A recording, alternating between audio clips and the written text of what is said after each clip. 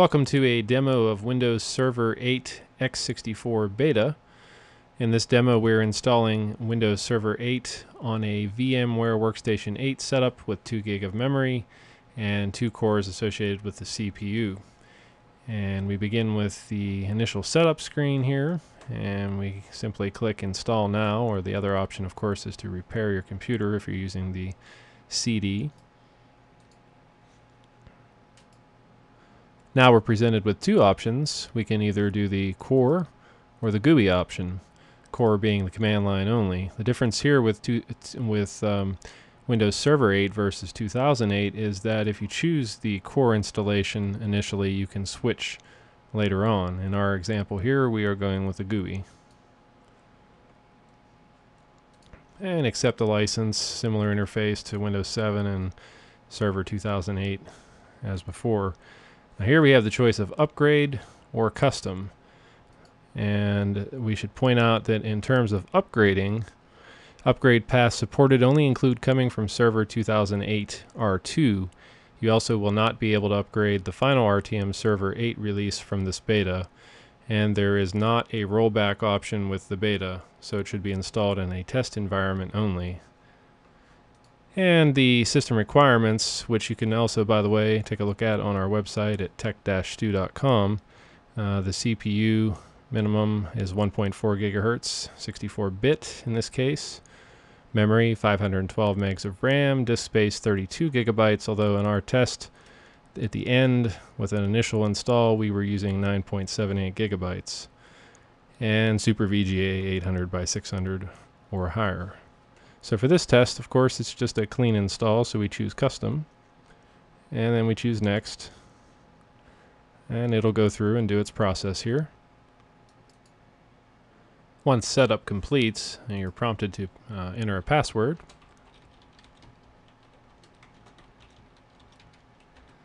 and do that, and it'll finalize the settings here. And we're at the lock screen, similar to that of Windows 8. And to log in, of course, we have to hit Control-Alt-Delete, put in our password.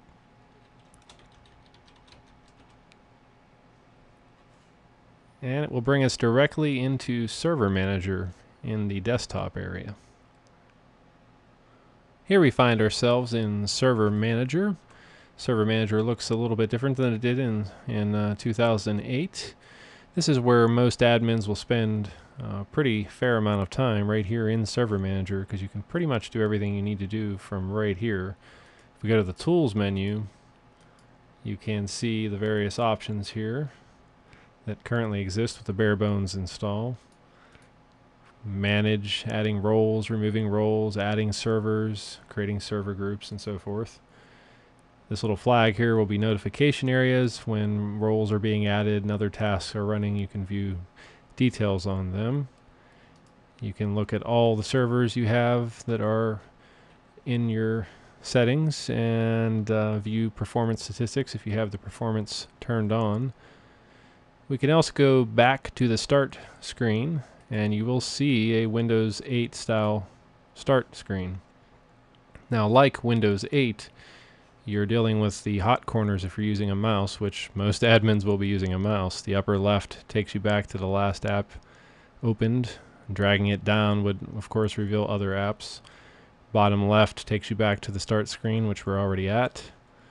And the bottom right and upper right show the charms on the right-hand side that correspond to each application open. And, of course, the tiles on this interface. Of course, clicking Server Manager on the tile, which is the only thing we have installed right now, will take you right back into Server Manager. Of course, Windows Explorer has Server 8 or Windows 8 style. It has the ribbon hidden by default. We have the options in here of easy access, adding to favorites, and so forth, just like in Windows 8. Of course, with Server 8, we also have the robust file copy, which allows you to copy. When you copy more than one file at a time, it'll open up in one window, allowing you to pause and resume each file copy. But back to the Server Manager now.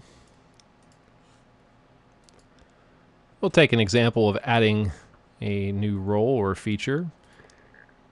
Clicking on that brings up our initial screen. And here we choose either role-based or feature-based installation, or remote desktop services scenario-based installation. You can install roles directly to an offline virtual hard disk in some cases. Choosing the first option, role-based, we're choosing our own server here, not a virtual disk. And there are some new roles, one of them being the volume activation service. And there are some new features. If we click on features, you will see the Windows biometric framework and the Windows PowerShell web access as some of the new features there. So going back to roles, let's just choose the file and storages services, expand that, and choose file services. Clicking next, and next again, and click install. You can also choose to restart the destination server if it's required. We're not doing that here. Now the server will begin the install of the file server role. We can minimize this, and once we do that, we see that we now have one notification up here by the flag, and that can show details on what's going on with this role that's being added by clicking on show details. At the same time, we can take a look at Task Manager, which is just like Windows 8, where we have even more details than we did in the past. Performance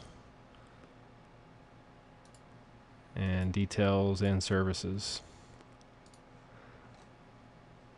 Now that install has succeeded, and that is the completion of that role. And that's all we have for this demo. Be sure to subscribe to us here on YouTube or check us out on the web at tech-stew.com. And thanks for watching.